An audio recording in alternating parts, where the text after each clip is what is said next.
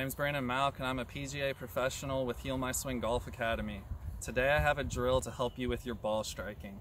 Ball striking is so important because if we're just a little bit off, that can be up to 20 yards and it can really cause the ball to curve a lot. So we really want those centered hits when we're striking the golf ball.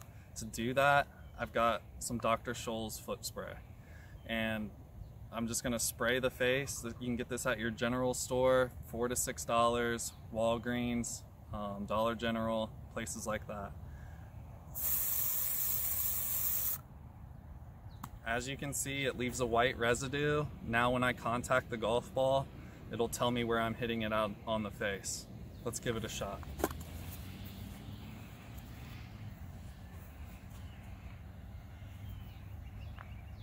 Come on over.